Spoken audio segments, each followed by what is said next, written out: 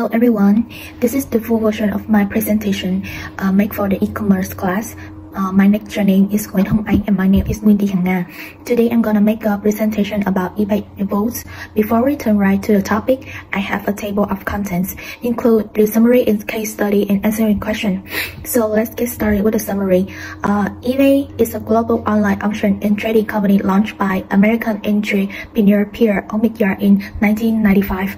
eBay was one of the first companies to create and market an internet website to match buyers and sellers of goods and services.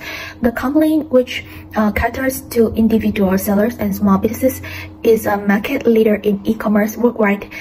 eBay is a headquarters in San Jose, California. So next we move to the eBay's campaign.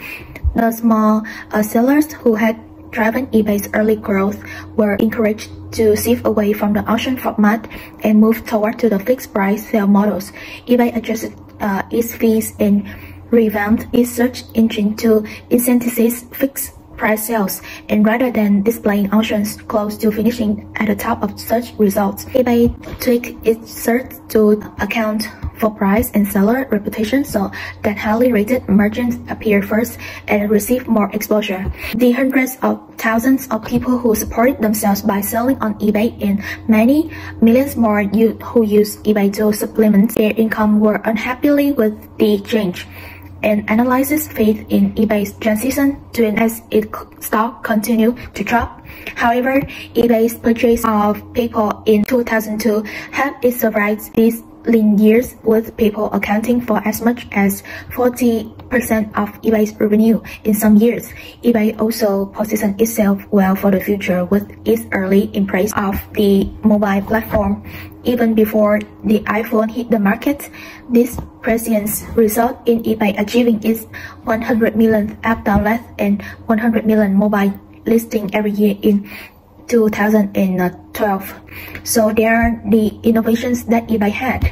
In 2018, eBay integrated progressive app features into existing mobile infrastructure, and also the company continued the progress of modernizing its platform with analytical tools. Beginning in 1960, eBay began to convert its catalog itself from its traditional unstructured listing format.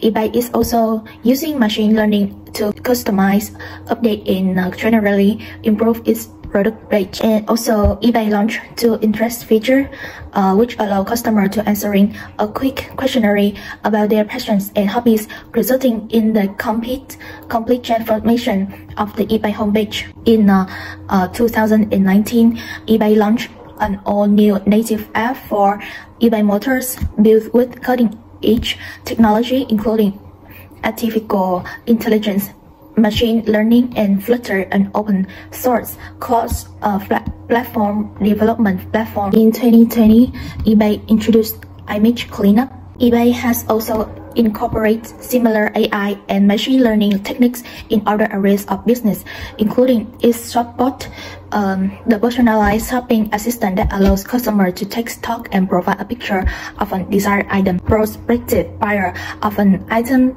can ask questions, and other purchasers of that item can answer similarly to Amazon. eBay has also dramatically improved the accessibility of its website, which can now be navigated without a mouse and is far easier to use by screen reading software used by visually impaired shoppers. And by the end of 2019, usage by third-party developers of eBay's APIs had driven over $1 billion in gross merchandise purchased.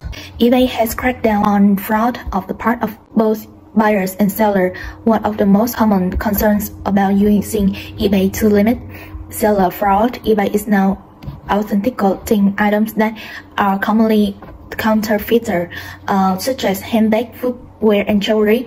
Sellers can pay for the authentication service to increase the appeal to buyers, and buyers can pay to guarantee that their purchase will be voided if the product turns out to be counterfeit.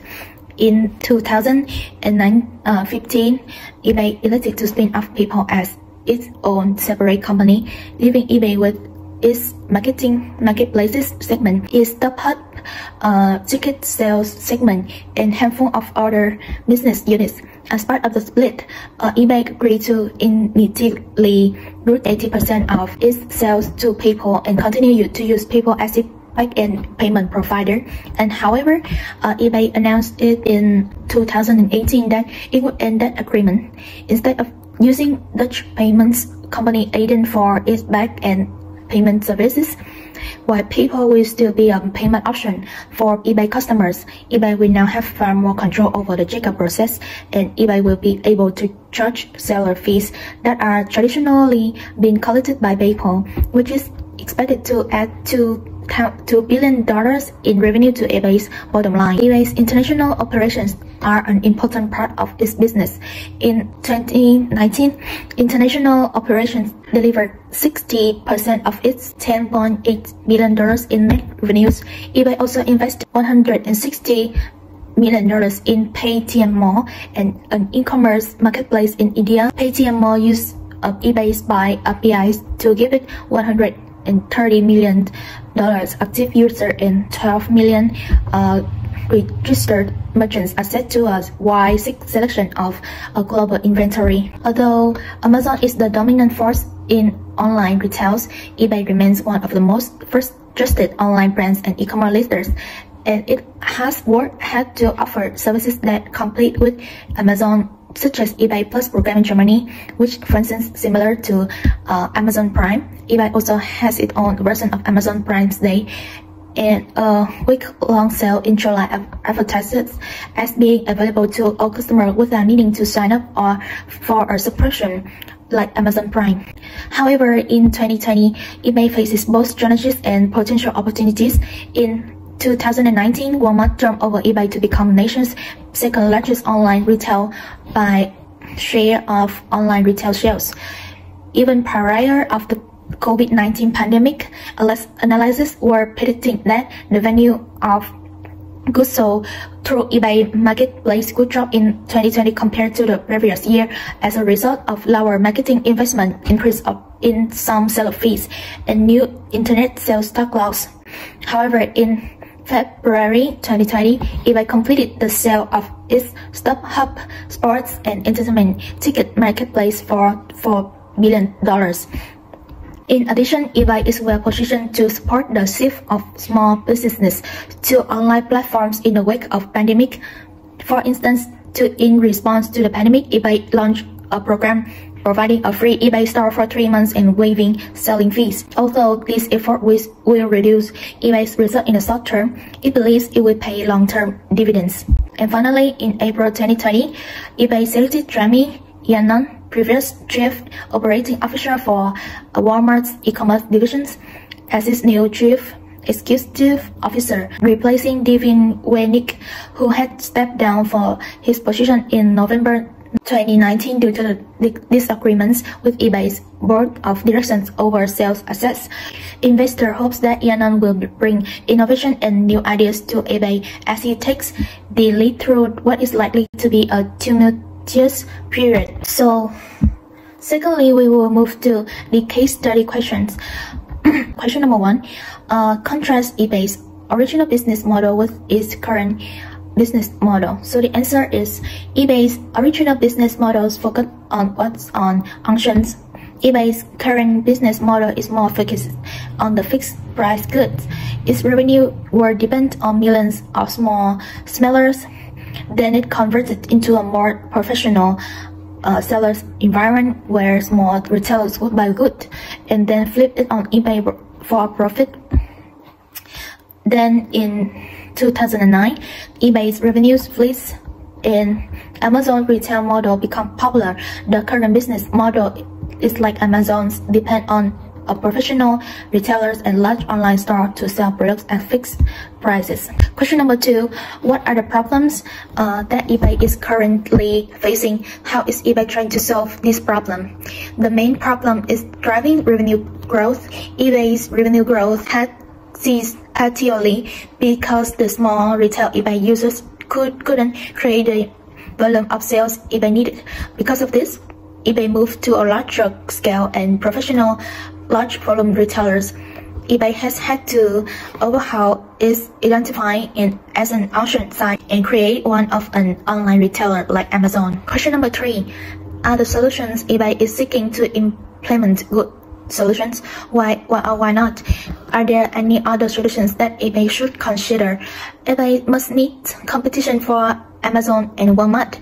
They have restricted their catalog to be more formatted, enabling them to analyze the data and often cite into the trends and profile consumers with the help of self-predict. eBay Insight to rise of the mobile platform has proven to be beneficial to the company. They are leading the way with mobile technologies like parametric touch identification support and virtual reality of seats for tickets sold on StubHub. And the last question is, who are the eBay's top competitors online and how will eBay's strategy help it compete? eBay's top mobile competitors are Amazon, Walmart, and Alibaba. eBay's mobile acumen has kept them in the game while it tries to establish itself again. eBay is a trusted and well-known brand name, a bonus for the company while it's regaining its position in the e-commerce world. So that's the end of my presentation. If you have any questions, leave the comments below so I can answer you. Thank you so much.